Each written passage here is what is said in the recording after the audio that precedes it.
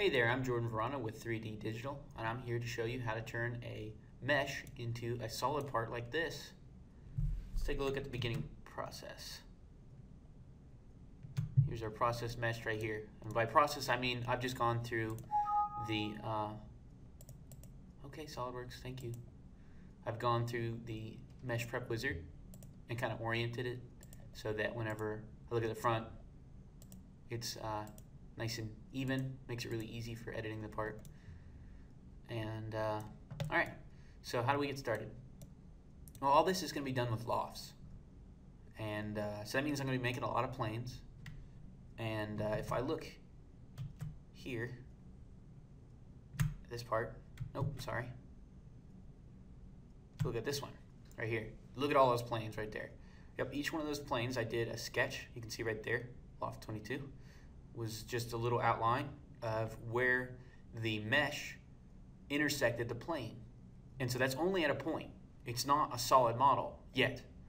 So that means that if I just put points there, say I literally put points, they would only be on the edge. So it's like a perfect tracing of a cross section of the mesh. And then I can come back through with a spline and draw a line all the way around like I did right here. And that would be a nice shape for my loft tool. And then with that loft tool, I just extrude it all along and give me a rough shape. I won't be doing a lot of different parts. If we zoom in here, where we were working earlier, see how that's kind of blobby right there? Well, that needs to be a nice flat edge like you saw before. So what you would really do is just come straight down and forget about it. And then at the bottom, you can take a couple measurements with a pair of calipers or something like that and find out how big that square at the bottom is. And then just draw a square, or a rectangle, I'm sorry, and extrude it.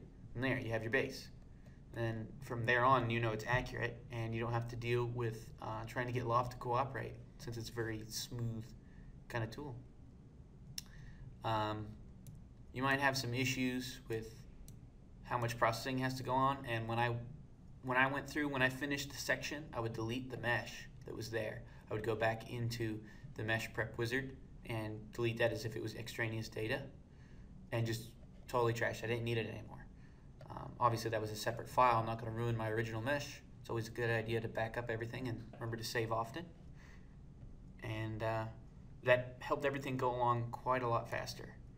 And then for little details like this thing, this looks like some sort of a mount to help this stay in place. I just modeled it wholesale. I made a plane in the center of it and traced it and extruded it both ways, and then the same thing for that little gusset that comes off to the side. Why? Well, because trying to do that with a loft would be a pretty neat trick, actually. It'd be pretty difficult.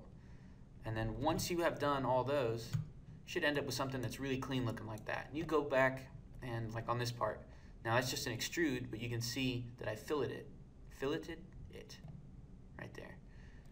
And then you can see where there's some rough seams right there. But basically all I have to do is go back through and smooth it. And that'll be it. That's all there is to it.